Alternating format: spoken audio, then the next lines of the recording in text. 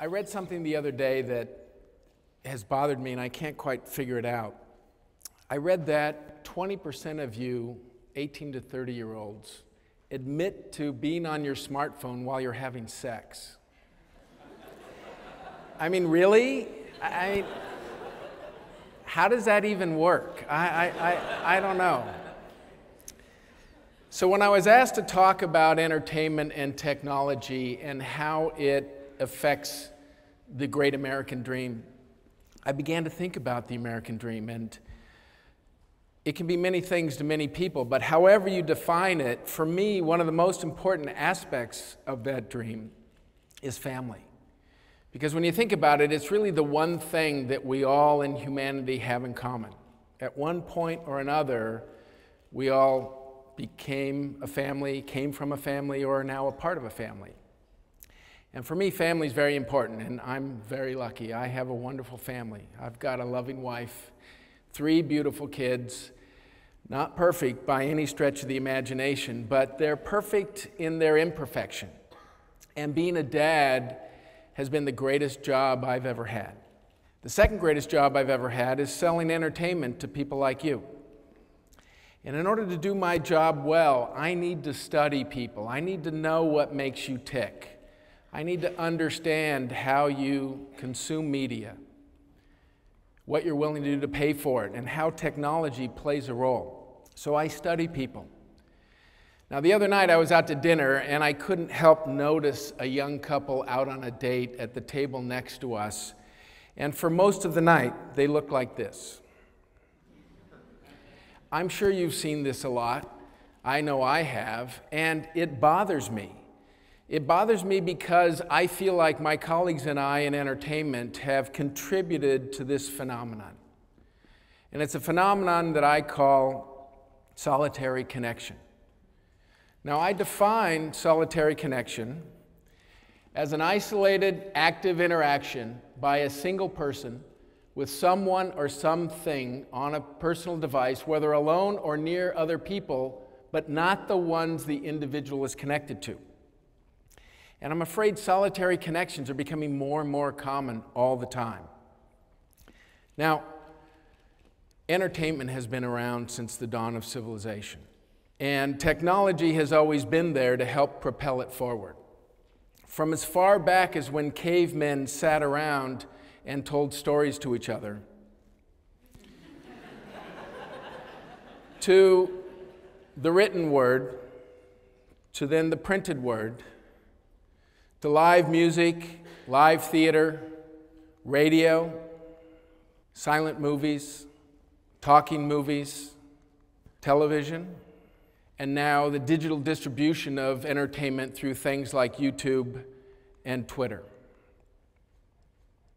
Entertainment has always been a part of our life, and it has been a major contributor to changing society, especially when it comes to public opinion. Now, some of the milestones in entertainment over the last 100 years that I believe are great examples of this are things like the 1938 broadcast of Orson Welles' The War of the Worlds on radio. It was a performance so powerful that many Americans that listened that night truly believed there was an invasion from Mars. And in 1967, Stanley Kramer's Academy Award-winning movie, Guess Who's Coming to Dinner? It touched a raw nerve across America, but started a nationwide dialogue about interracial relationships when just 12 months earlier in America, it was against the law for interracial couples to get married. In 1984, the most popular television show was The Cosby Show. Now all of a sudden, it was a story about an all-of-American family that just happened to be an African-American family. And in 1998, Will and Grace became the #1 hit show in America, and for the very first time, positively portrayed gay people. And perhaps the most important event in the last 100 years that I think is an example of how entertainment affects society happened in Brazil, where recently there was a study that showed that Brazil's plummeting birth rate was linked primarily to the influence of a soap opera. Now, if you go back to 1960, There was a research study done in Brazil, and they did a profile of the average Brazilian woman. And back then, their profile was largely uneducated, largely unemployed, and had an average of 6.3 children in the household. Now, in 1965, a Brazilian television network began to show telenovelas or soap operas 5 days a week. They became the most watched, most popular shows in Brazil. And these were stories about women in positions of power and influence and very much in control of their lives. 40 years later, after watching these, in 2006, they did another study and found out that Brazilian women were now largely educated, largely employed, and now had an average of 1.8 children per household. Now, future filmmakers have the opportunity to organically incorporate positive social messages into their entertainment at places like the USC School of Cinematic Arts. And they've now created the Media Institute for Social Change. And Michael Taylor, the executive director, says that as filmmakers, the work that we do has a huge impact on our culture. With that comes an opportunity and maybe even a responsibility to use that impact for greater good. We want to be involved with training the next generation of filmmakers. Technology and entertainment have always been intertwined. And in recent years, entertainment has always traditionally been a medium that brings society closer together. In the slides I showed earlier, you saw mainly large groups of people being entertained and enjoying themselves. Now technology has taken a step forward, and with technology companies like HP and Dell, Pilot, Research in Motion, they've done a great job in creating things like the personal devices, like the personal computer, or the personal digital assistant, or the BlackBerry. And then, of course, there's Apple, a company that is as well known for their marketing genius as they are for their inventions. Their creations of the whatever, whether it is the iPod, the iPad, the iMac, or the iPhone, they've taken personal to a whole new level, and we've never been the same since. Just the use of the word I has been a dramatic impact on society. On the one hand, it's given we individuals a great sense of personal empowerment. But on the other hand, I believe it's also given us permission to be incredibly self-centered. Let's see how. On the left-hand side, these are examples of how entertainment has always been a communal experience. Whether you're watching a movie, watching a television show, listening to the radio, or even going outside and playing with your friends.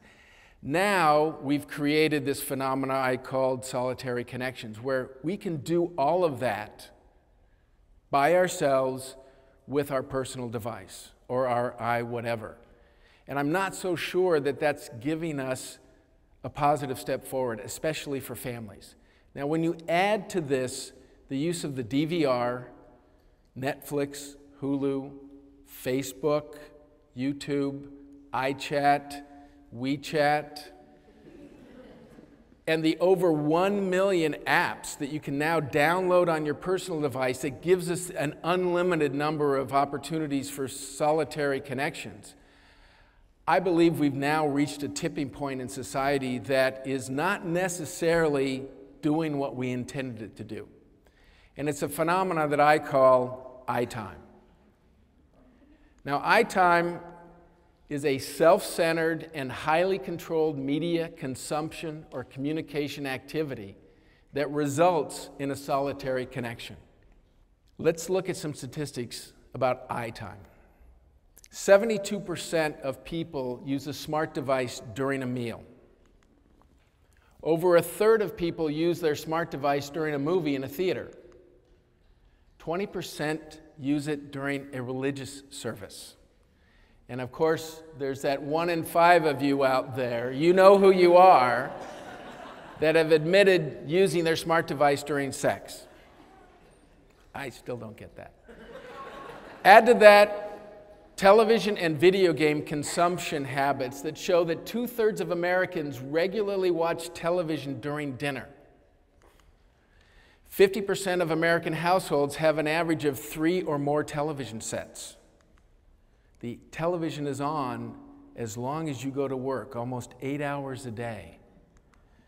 And over 80% of fourth graders watch 14 or more hours of television per week. And yet only 8% of parents require their children to finish their homework before they watch television. Over 80% of Americans regularly play video games, an average of 13 hours per week. Now, don't get me wrong, I think entertainment and technology are wonderful aspects of society. And I truly believe that it can be a wonderfully enriching part of our lives. But I think we're at a point where we have to understand that we need to recognize that entertainment and technology are a means to a greater end. And without that understanding, I'm afraid that rather than enriching our lives and the lives of our families, it's going to pull us apart. Which is why the last idea, and it's a very simple one, that I'd like to introduce to you, and it's something that we've tried to do in our family, and believe me, it's not that easy. It's the idea of we time. We time for me, I hope, becomes the next tipping point in society, which allows us to strike a balance between our I time and our solitary connections and our family time. And I define we time as a conscious and conspicuous activity between 2 or more human beings, which may or may not utilize technology, but if so, only as a means to a leisurely and entertaining outcome. Now, there are many examples of we time that you can incorporate in your lives. Here are some examples that we've tried to do. Turn it off during dinner. Put the phones away, put the television set away, and actually eat a meal together with your family and have a conversation. You'd be amazed at what will come out of your children's mouths if they're not glued to the TV set. Head outdoors. Go for a hike. Take a bike ride. Have a picnic. Get some fresh air. Throw the frisbee. It's amazing what you can find when you go outside without your personal device. But when you do have a movie night or watch a television show, do it as a family movie night or a family TV night and watch the show together, and then afterwards talk about it and help your children understand what the messages were in that television show. And then finally, what we've tried to do, which I think should happen once a week at a minimum, is to put on your calendar an unplugged family night, where from the time you get home, you don't have any telephones, you don't have any personal devices, you don't put the internet on, you don't watch television, and you are just hanging with your family. Now, the first few times you do this, it is torture. Mostly for the kids and partly for the parents, but I can assure you that over time, you can figure out what you need to do, and it becomes a wonderfully enriching experience for you and your family. So I'm hoping that we time will balance I time, and for God's sakes, turn your phone off when you're having sex. You'll have a lot more fun when you do. Thank you.